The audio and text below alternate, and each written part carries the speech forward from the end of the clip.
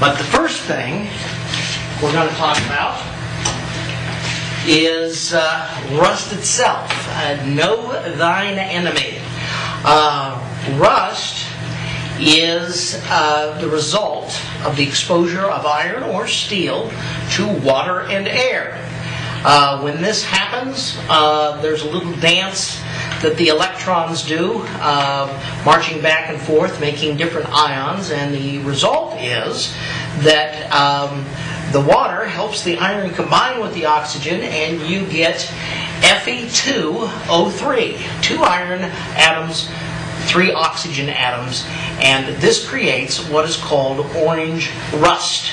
And you can see this plate right here. This is a cast iron thickness planer bed that was discarded for one reason or the other. I think we have a couple of scratches in it. But anyway, Drew and I rusted this over the last few days by applying salt water to it. The salt actually helps exacerbate the rust because remember I told you this is a little dance of electrons and ions, and salt is conductive. The salt water is conductive, and so it's conducive to this electrolytic dance that these things do, and you get the rust much faster. There is such a thing as good rust, by the way. As I said, the Fe2O3 is bad rust. It's red rust, okay? But if you were to take this one step further in that little ion dance, you would get Fe3O4. That's 3 atoms of iron and 4 atoms of oxygen, and that creates black rust or black oxide or bluing or browning. It's called all of that, and this is actually a protective coat. The reason that black oxide protects and red rust doesn't is that red rust is flaky. It comes off. As you can see, I can do this, and then they just blow the rust away. And with the rust goes, of course, some of this thickness planer table. It takes the dense molecular structure of iron and turns it into a lattice work that just breaks off ridiculously easily. In other words, it just destroys the strength. The black iron oxide doesn't do that. It actually preserves the strength. It's a dense molecule in itself, and it prevents the oxygen from reaching in underneath it and taking the rust any deeper. The conditions in which red rust forms, you must have, of course, air and water present.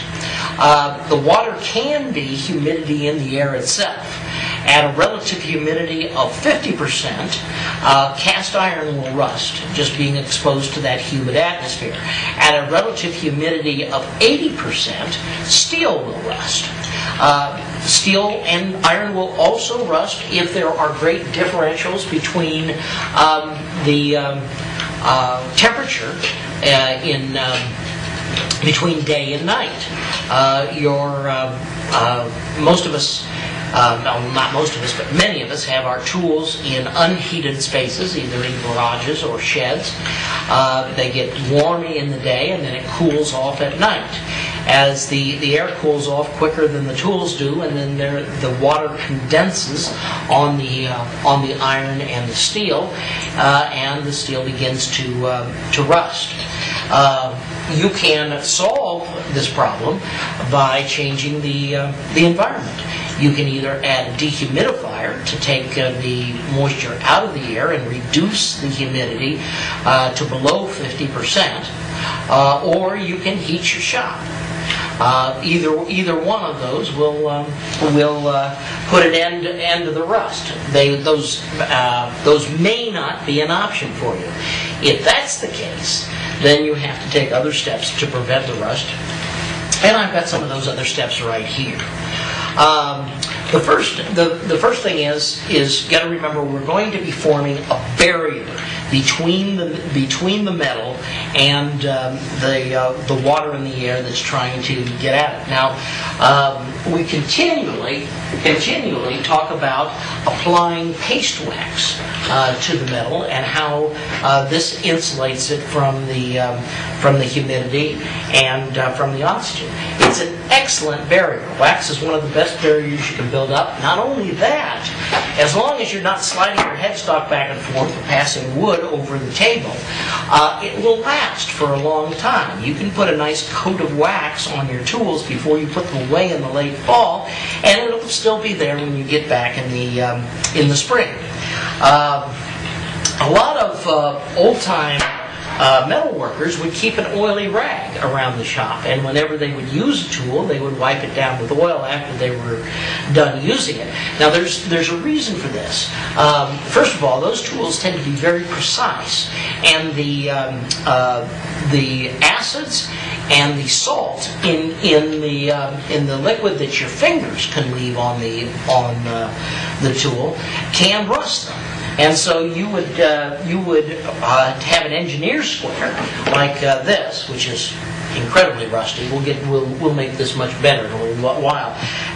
You would grab it with your hand, put it down, and it would immediately begin to rust where your fingerprints were left. So wiping it off with an oily rag was just a preventative. It's a good preventative. It makes things a little greasy, but they don't get rusty. If you don't like the greasy feel that oil gives you, you can use lanolin. An old German machinist that I used to work with at Wright-Patterson Air Force Base mixed up 1 part anhydrous lanolin to 5 parts of mineral spirits and kept some rags soaked in that around his shop. He would wipe things down before he put them back in his tool case. Sometimes he would wipe the whole lathe or mill down. It did a good job. The lanolin doesn't evaporate. It's like the wax. It will stay there as long as you don't disturb it. And it doesn't feel greasy. It's just a very thin, clear coat, and it's actually good for your hands if you get it on there. In addition to that homemade lanolin remedy, you can also buy some things at various at stores to protect it. There are some good spray-on stuff. For example, Starrett, the makers of those wonderful measuring devices we all know and love, have a product called M1. Starrett M1 is a good spray-on rust preventative.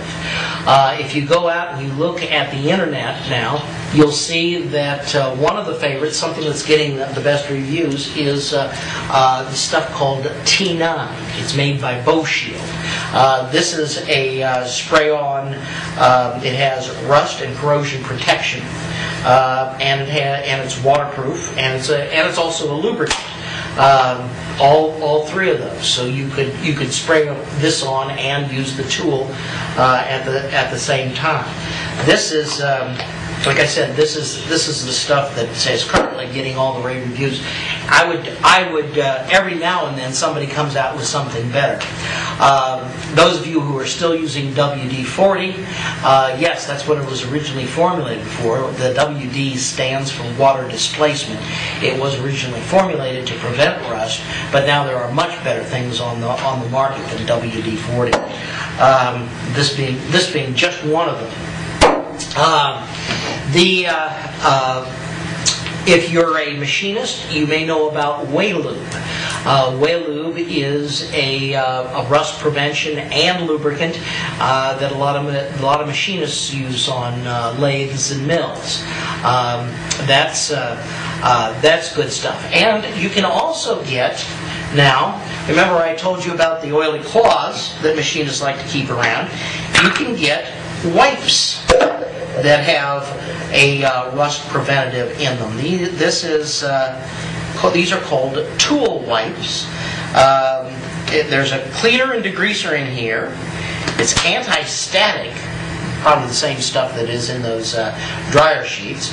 If there's a rust remover here and a corrosion inhibitor for multi-metals. I don't have any tool made out of multi-metal, but I do have a few made out of iron, and I presume that this will be good for it. But anyway, it's you can feel it. It's wet, but not greasy, and you just wipe it on the steel, and it will protect.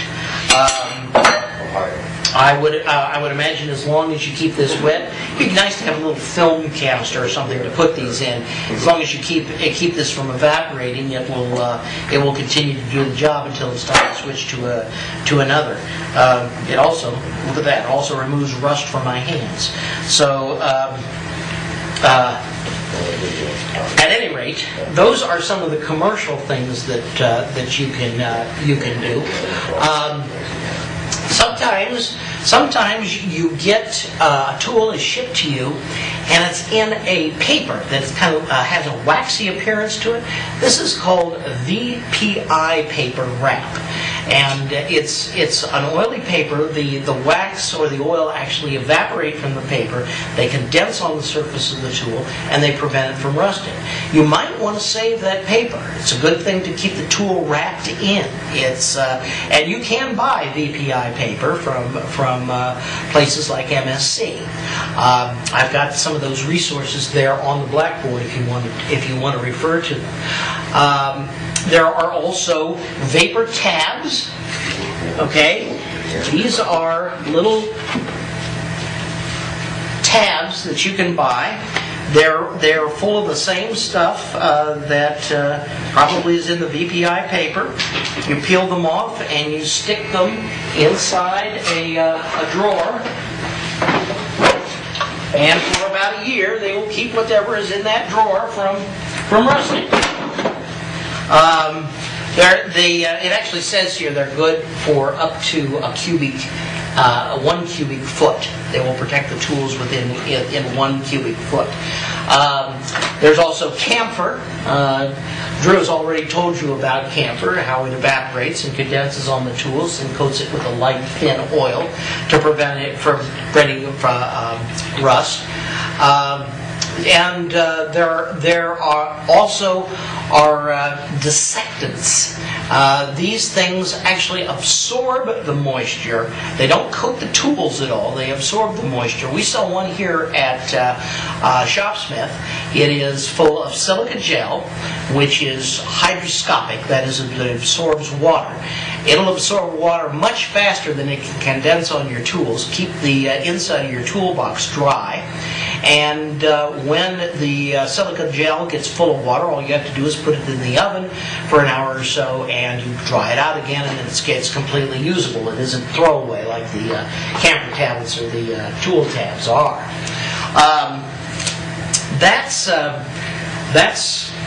That's the short version, the 50-cent version of rust prevention. It is not all that hard. You either take the moisture away, or you protect the steel and the iron from moisture. Well, what happens though if? What happens if the tool is allowed to rust, like we've rusted this plate right here? Well, there are some good ways to take the rust off. Let me put on some rubber gloves here because I'm going to be handling some nasty stuff.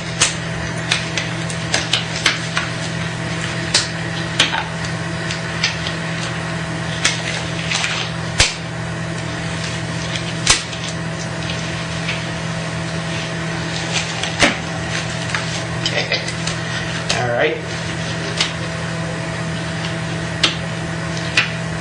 When I do this, I always feel like I'm about 4 years old trying to get into a sweater. You know, you never can do that without the help of your mother. All right, there we go. Chelators.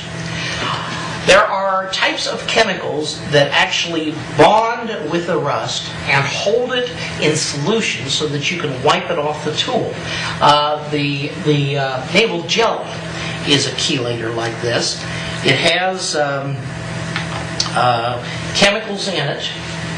At the end, I'm going to put a little bit on this cloth, and then I'm going to rub it on this area. And you will see here when I hold it up to you that it does one heck of a job of taking the rust off. Now, it doesn't remove the rust stains. The rust actually stains the metal somewhat. Look at that. Gone. Okay? That cool? Okay? What's happening is the chemical in here, the chelator, combines with the rust and then holds it in solution, in this case in the gel, so that you can wipe it away. It works very quickly. It doesn't remove the pits, but it removes the rust. You can make your own chelator, by the way, with this blackstrap molasses. If you dissolve 1 part of blackstrap molasses in 9 parts water, paint it on the metal, let it dry. You have to actually let it dry, and then wipe it away with a damp cloth. It'll wipe the rust away. In some cases, it takes several applications in order to do this. For something as rusted as badly as this, maybe 1 or 2 applications. For something with much deeper rust, probably 5, 6, 7 applications. But this is a good and a cheap chelator. Acids will etch away the rust, especially phosphoric acids. Some acids like muriatic acid, oxalic acid, hydrochloric acid work much too quickly and will actually etch away the metal as well as the rust. But phosphoric acid works very slowly. It works quickly on the rust, but slowly on the metal, so it doesn't etch too deep. And it also forms iron phosphate, which, like black oxide, actually is a protective coat that prevents rust. This is called DuPont Quick Prep, and it's used in a lot of automotive stores, automotive body stores, as a preparation for the metal before you paint it. It's phosphoric acid dissolved in alcohol, and the alcohol serves as a degreaser, and the phosphoric acid serves as a rust remover. It's a little pricey. Actually, it's a lot pricey. It doesn't work quite as well as navel jelly, okay, but it does work. And if I were going to paint this thickness planer bed here, I would probably use the navel jelly first, and then the quick prep before I painted it, just to make sure that everything was degreased and there was a protective coat on there. So there's uses for that too.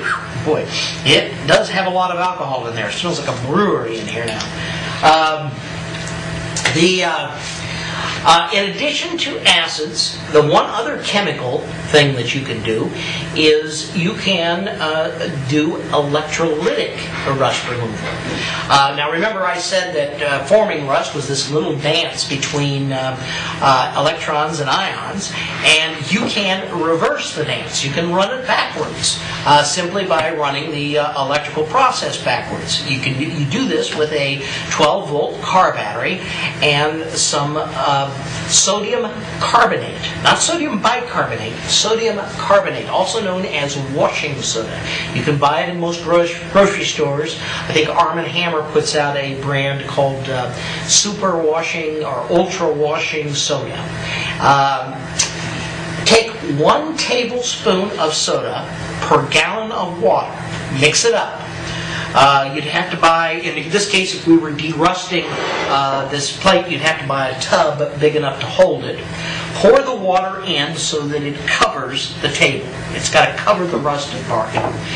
You hook the negative part of your battery, the minus sign, the negative part of your battery, to the piece that you want to derust. Okay? Then you get yourself a piece of steel, a plate, anything. It's just a piece of steel, and you hook the positive wire to that piece of steel, and you put it in the solution, but don't let it touch the table.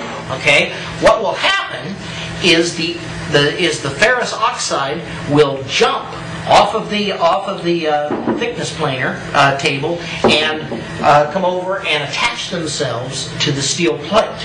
And in about an hour, 2 hours, 4 hours, the time varies with the size of the piece and how much rust there is. All the rust will have actually migrated from the rusted piece to the steel plate, and you'll have this completely devoid. You just take it down, wipe it down to prevent it from rusting again, maybe put a little quick prep on it, and it's good to go. The last thing that I have to show you about rust removal is what we mostly all deal with, and that is abrasive rust removal. We have sandpaper around our shop, and sandpaper is reasonably good at removing rust. It doesn't do all that well at removing the stains. This stuff, however, these are rubber bonded abrasive sticks. Well, actually blocks. They're put out. They're made by Cratex and put out under the name Rust Erasers. And let me get my Ben Casey gloves off here. Okay. This one is coarse. I needed to get the gloves off so I could feel which one was coarse and which one was fine. Look at that. There's the coarse one. It is removing the rust and the stain. Look at that. I'll do a portion here that I did with the table jelly so you can see how it removes the stain also.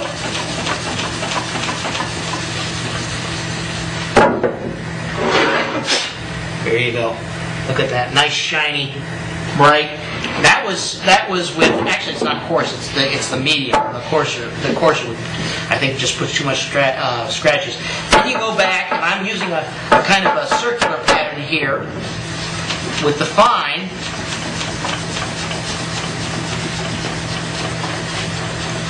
That makes it shine even more.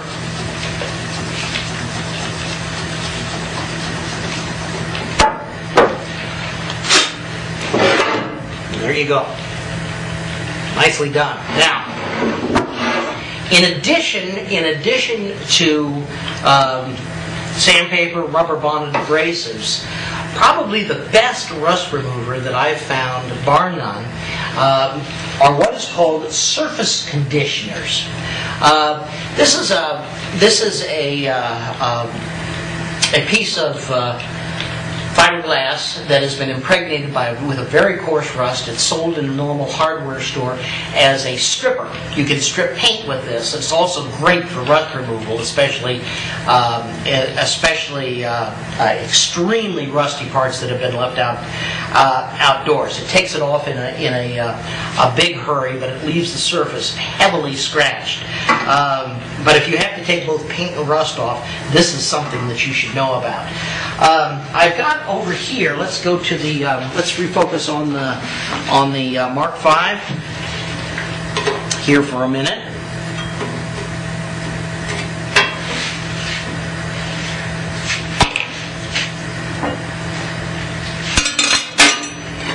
Okay. Yeah. What's that? Nothing important, I hope. Anyway. This is a quick lock, 3-inch quick lock. I don't know what you call it, doodad, backing plate, whatever. It mounts in the chuck. You can buy various things that just sort of quickly lock in place in this. This happens to be a surface conditioning pad. You can buy these surface conditioning pads in coarse, medium, and very fine, and they will remove rust. I'm going to start with a medium here. I have this engineer square that is just horribly rusted, and I'm going to attack the handle of it.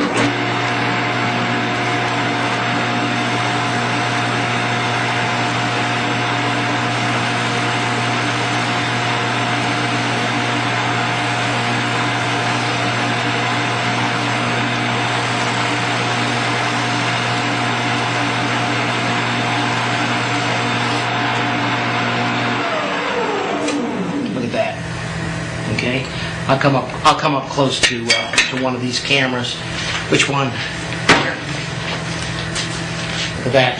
See that cool? Whoa.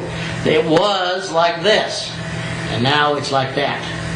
Okay, rust on, rust off, rust on, rust off. Okay. In addition to these surface conditioning strips, you can also get this little bristly pad. Now this is interesting. This is actually rubber bonded abrasive. It's got an 80 grit abrasive in the rubber, but the rubber is bristles. It's like a scrub brush, it mounts in these little quick lock backing pads, and you can. Let me do another part of this.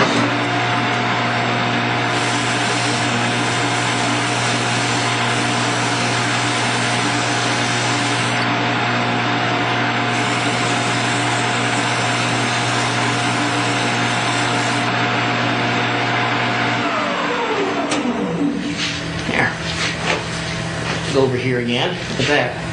That also does an excellent job. There we go. It leaves a few more scratches than the surface conditioner. Okay, but that's the medium surface conditioner. We could go finer, and I imagine that if you looked around, you could find these bristles finer also. But those things will remove. We remove rust a lot faster than just scrubbing with sandpaper. Now, I've got several things at the end of this that I want to tell you that don't really fit into this into my outline. The first is that every now and then you have parts that you get a rust look. They're welded together by rust. When that happens, you need what is called a penetrant in order to penetrate the rust and help dissolve it away. A lot of you use WD-40 for this. It used to be a good one. It is a penetrating oil, but there are some better things on the market. Right now, once again, go out on the internet. The thing that is getting the nod from everybody is something called PB Blaster. It has a catalyst that helps it penetrate more, and it also has a lubricant to help you back off those rusted bolts. You can also use something that most of you have around the shop for easing screws in, and that is a little stick of beeswax. Take the bolt and the nut that are frozen, okay, heat it up with a torch, and then apply the beeswax to it, directly to the threads. The beeswax will go liquid, and the liquid will wick its way down into the threads, providing both lubricant and breaking the rust lock. Both of these work very well. This probably works a little better from the little bit of experience that I've had with it. Okay. The last thing that I want to tell you is that let's go back to what I mentioned earlier about black oxide, Fe3O4. That is a protectant. For some reason, it's not popular among tool owners, but and probably for at least one good reason. If you put it, say, on the sole of a plane, it would rub off sooner or later. But you could easily use it on the sides and the other portions of a plane to protect them from rust. There are two ways to put black oxide on. One is with gun bluing. This is a chemical, caustic chemical, which you apply in layers. You apply it. The tool actually develops a rust patina. You lightly buff that. You apply it again. It develops another rust patina, and you keep on going until you've got a smooth coat of black oxide. Or you can do what old-timey gunsmiths used to do, and that is they would apply water, let this develop a patina of red rust, and then boil it. Yeah, boil it, really. And the boiling water turns the red rust to black rust. Okay, you once again, just like the gun bluing, you have to do it in steps. You may have to apply the water, let it rust, and then boil it several times before you get a nice coat of black oxide. But it does a nice job. Finally, the best thing that you can do to keep your small tools from rusting is store them in a wooden toolbox. A wooden toolbox.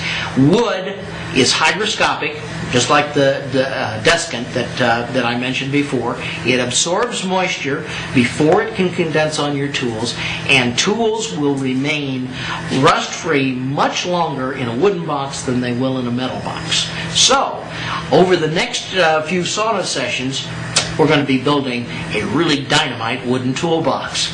So, with that, that's all I have to say.